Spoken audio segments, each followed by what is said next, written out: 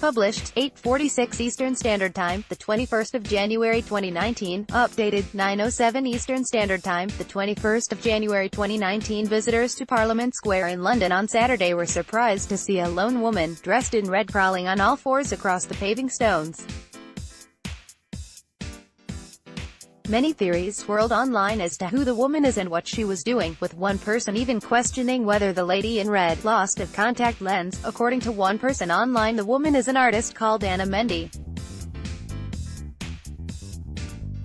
Penson said that Ana Mendie is the persona adopted by renowned Italian artist Vanessa Beecroft when performing in public spaces as a tribute to Ana Mendie, a Cuban-American artist, whom Beecroft greatly admires. The mysterious woman is, in fact, an artist called Ana Mendie. According to one person online, he was involved in the project and said the artist, who has choreographed Kanye West's Yeezy fashion shows, was performing her piece, Story of the Artist's Journey, and so we walked. It was being filmed from the tops of adjacent buildings and will be shown at Tate Modern in August in a major retrospective of her work, he added. Another report suggested that the artist is Ellen Angus, who lives and works between Nottingham and Umeå, Sweden. She is a prize-winning artist who is part of London-based feminist collective Not So Popular. Vanessa Beecroft is a well-known US-based feminist activist who may have been in the area as part of the Women's March that made its way to Portland Place, close to Parliament Square. Protesters gathered in Portland Place, Marylebone, at 12 p.m. as part of a rally against austerity in the UK, before making their way towards Trafalgar Square, and this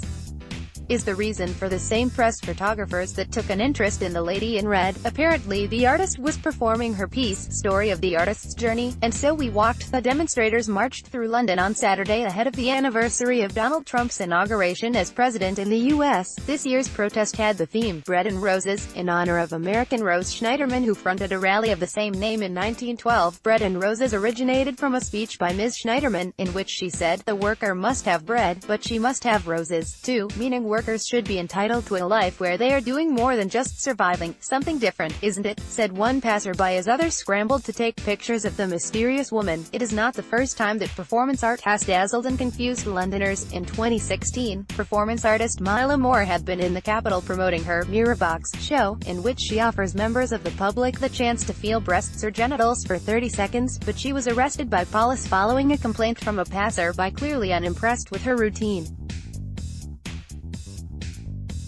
On previous occasions, the artist's antics have seen her walk around a museum carrying a baby, pose for selfies with tourists in front of the Eiffel Tower, and protesting in Cologne, all while naked.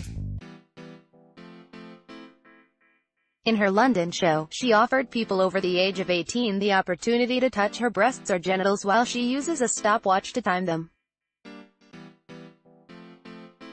Performance artist Mila Moore had been in London promoting her Mirrorbox show, in which she offers members of the public the chance to feel breasts or genitals for 30-second SMS. Moore told the Mirror Online at the time that police warned her she was breaking the law, before arresting her and taking her to court.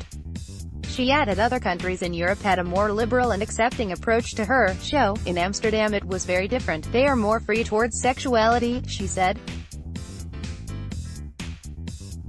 A woman who travels Europe inviting complete strangers to touch her genitals as an expression of art was arrested in Trafalgar Square.